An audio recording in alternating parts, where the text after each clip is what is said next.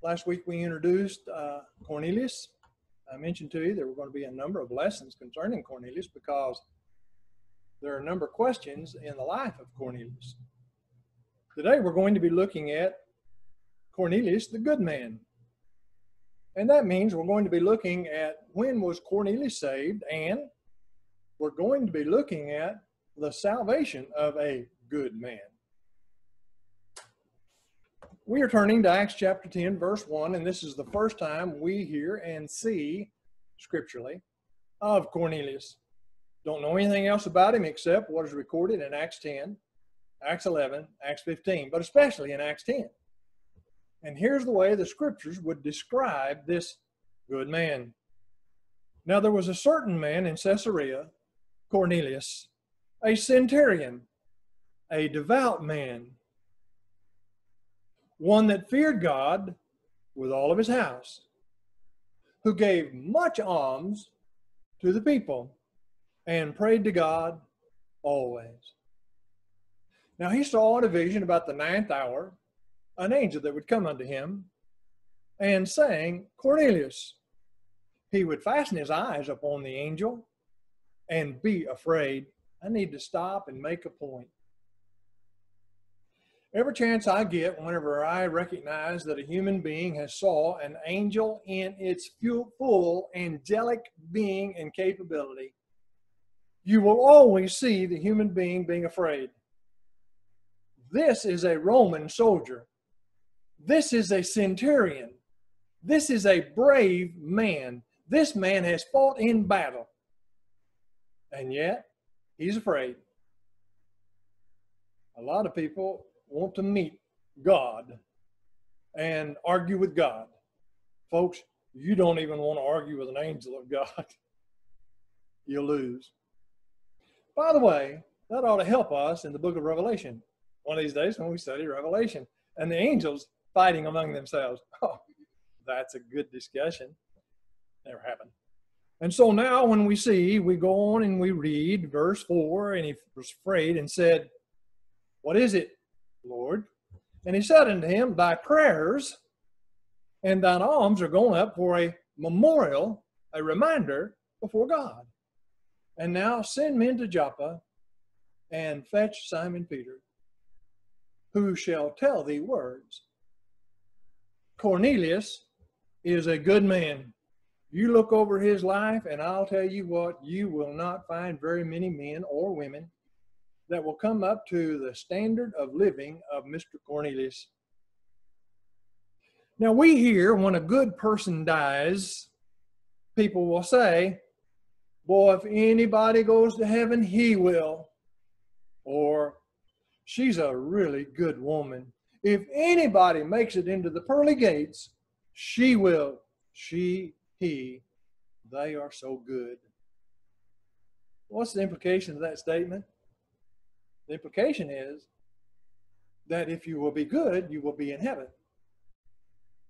Can you be in heaven without the blood of Jesus Christ washing you of your sins? Can you be in heaven without believing that Jesus Christ is the only begotten Son of God? And we are talking about those of us this side of the cross. How do good people who have not sought forgiveness for their sins through Christ, how do they stand before God? Folks, that's the man you're looking at, Cornelius. He does not believe in Jesus, doesn't know Jesus. He believes in God. But still we need to read this particular situation so that we can answer the question, what about the salvation of a good man without Jesus? Our lesson seeks to address what Luke wrote about Cornelius in contrast to what readers may interpret or want to see in the writing as to what Luke might have said. I'm going to now read you an article from a particular gentleman, and I want you to see a contrast as we continue our lesson between what he writes and what the scriptures have to say. Our gentleman writes this: Cornelius was accepted with God, born again by the Spirit of God, and in possession of eternal life long before he heard of Peter. What do you think? Well, yeah, it says he was a good man. And if anybody's in heaven, he is, because he's a good man. Is that true? His righteous actions and God's declaration about him prove that he is saved. Our gentleman continues and he says this. After he read Acts chapter 11, verse 14, which says, he shall tell thee words whereby thou shalt be saved. Look closely at Acts 11, 14. What's the discussion in Acts 11? Salvation for Gentiles. That's the discussion. So Peter is now telling the brethren at Jerusalem that he has to tell Cornelius words whereby he could be saved. Saved from what? Salvation from sin. But listen to our man.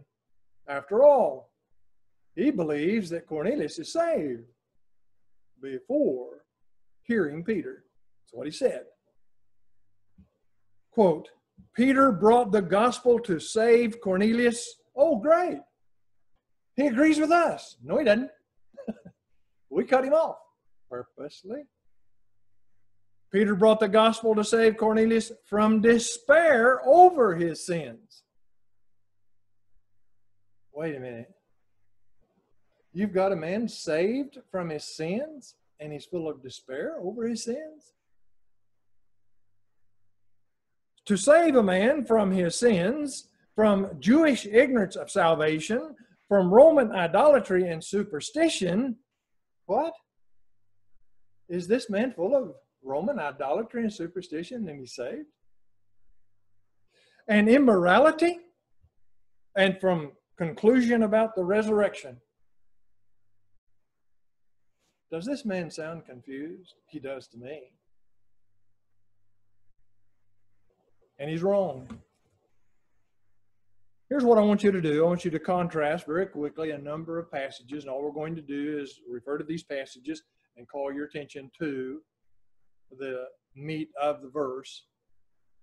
We're going to contrast this man's reasoning with the verse itself. First of all, Acts 11:14, who shall speak unto thee words, whereby thou shalt be saved, thou and all thy house. Saved from the despair of being still in sin? No. Saved from his sins that he might not be in despair.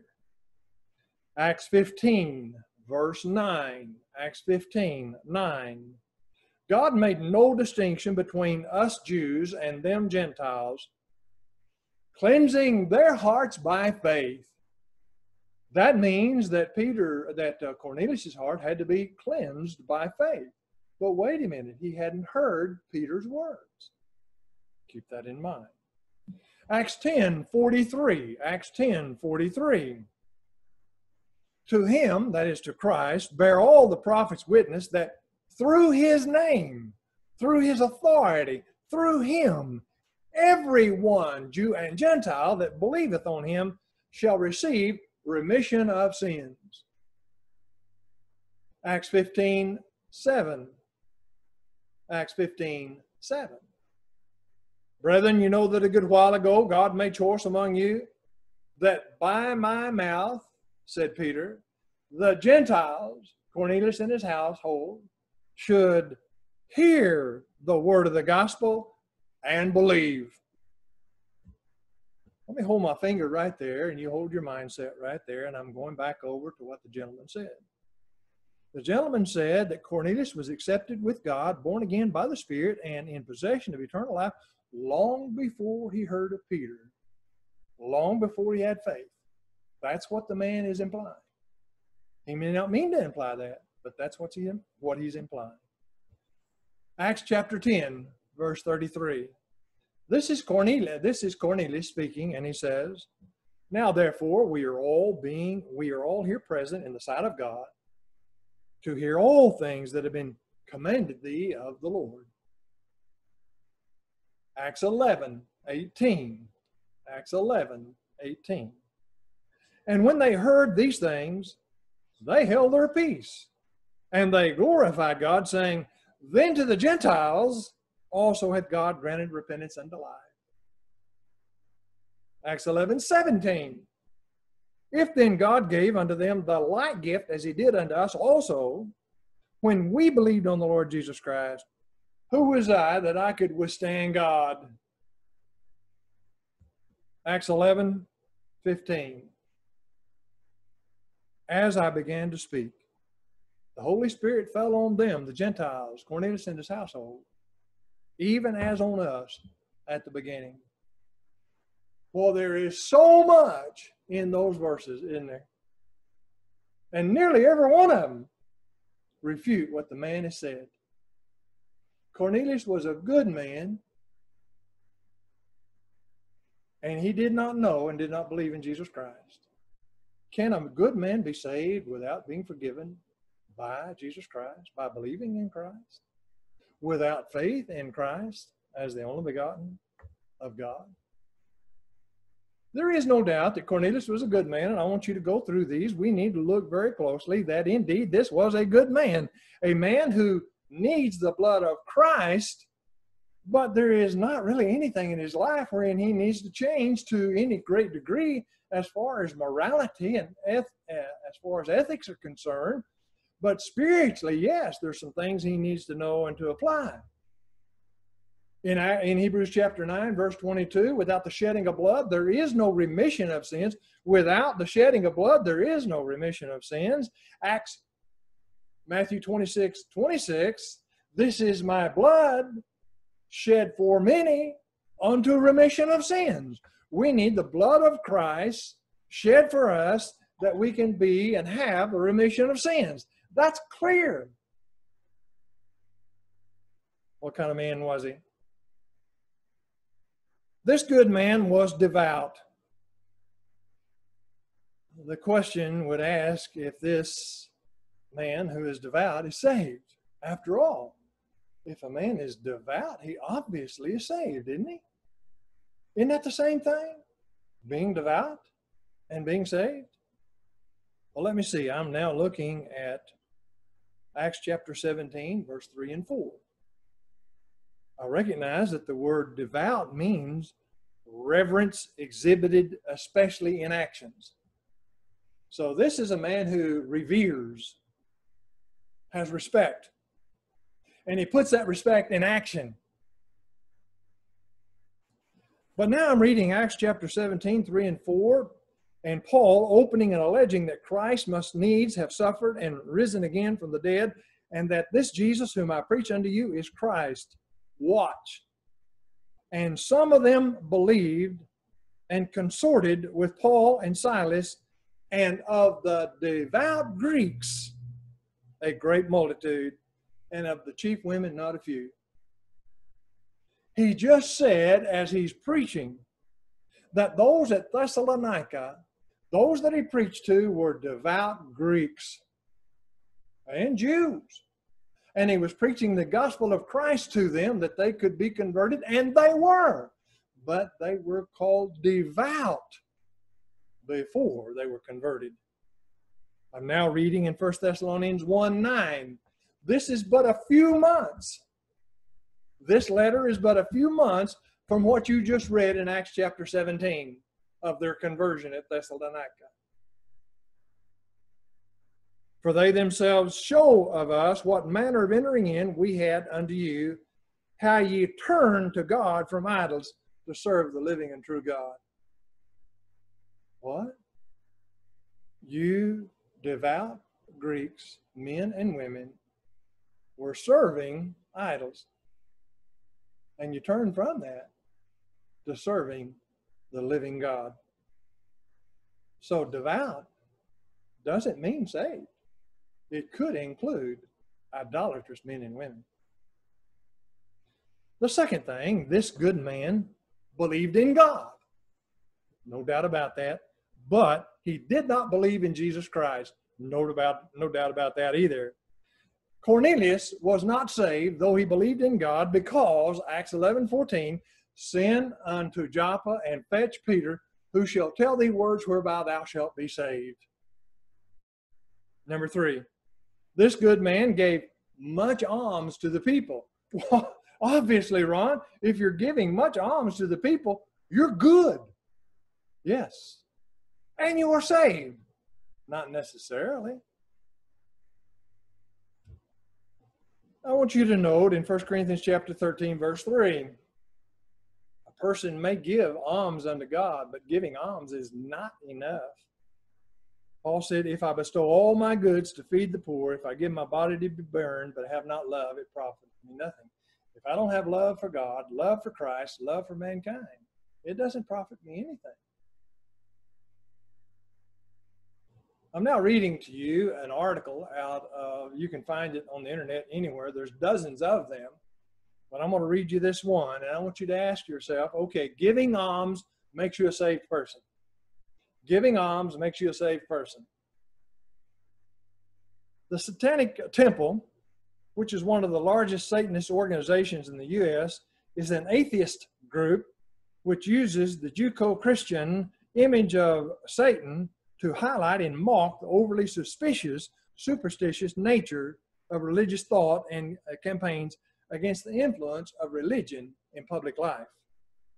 Its mission statement, the Satanic Temple, its mission statement says, quote, the mission of the Satanic Temple is to encourage benevolence and empathy among all people.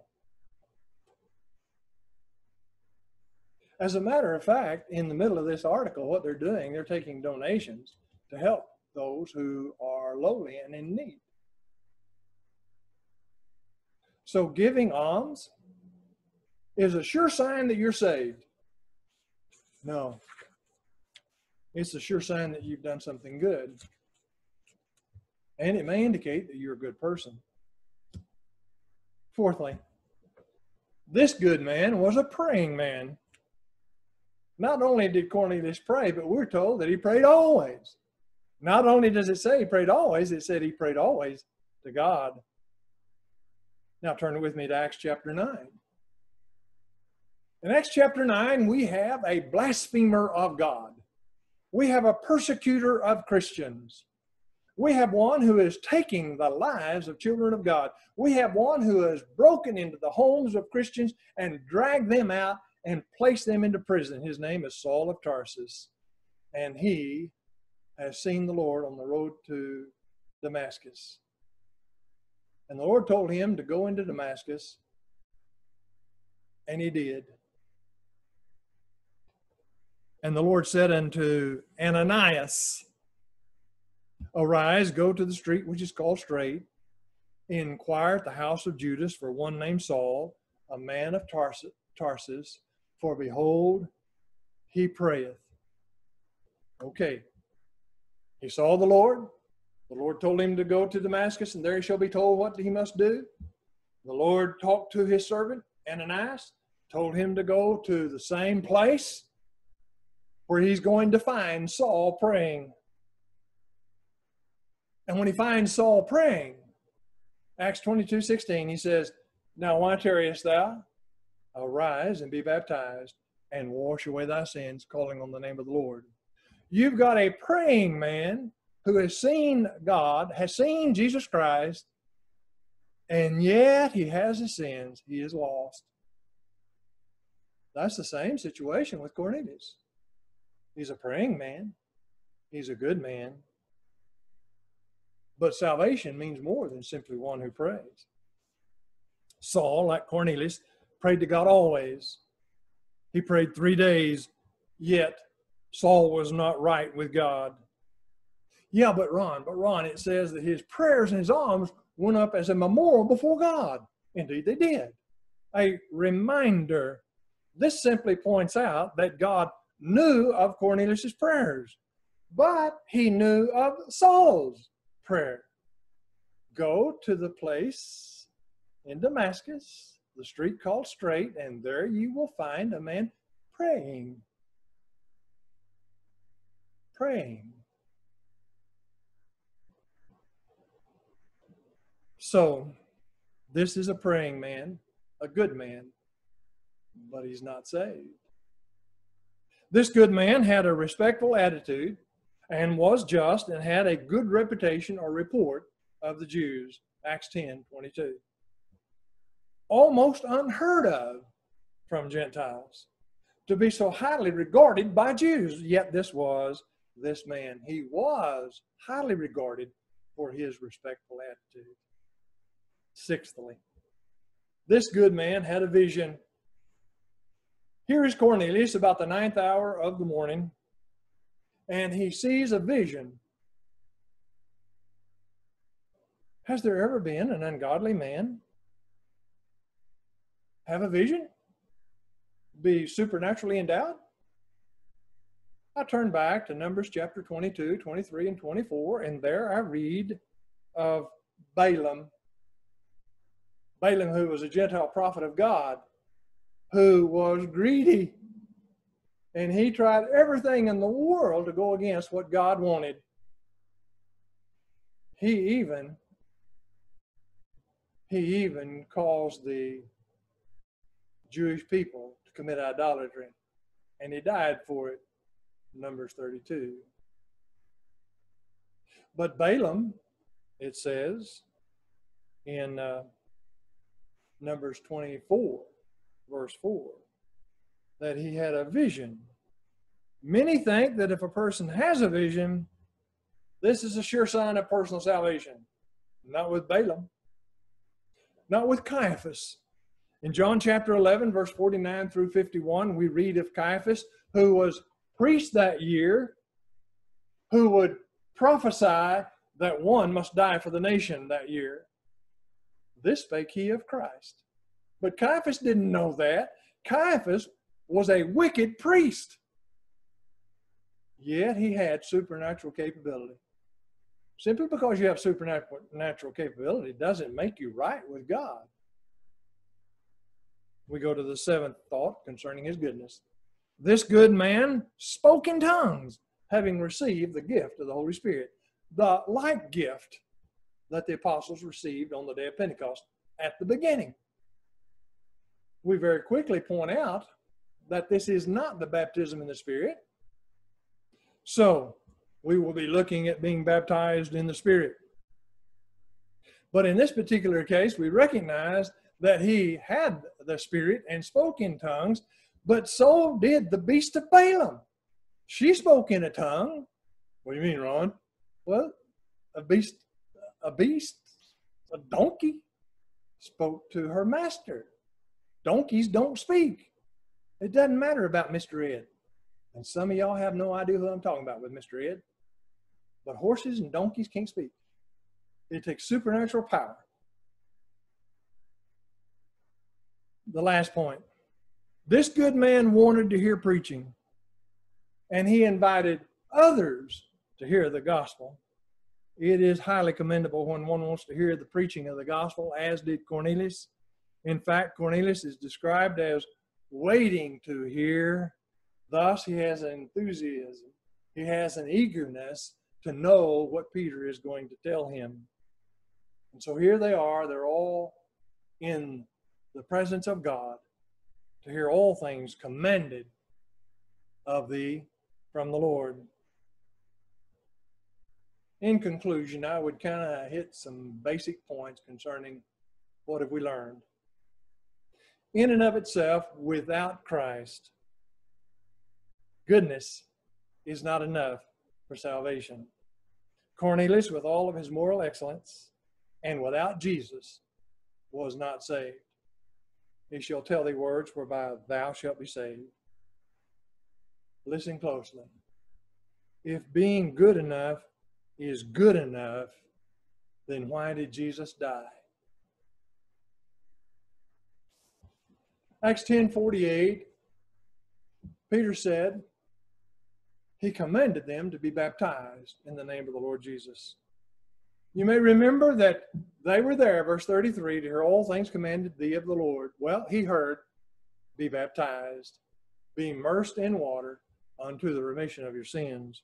That's exactly what Paul was told. Now, why tarriest thou?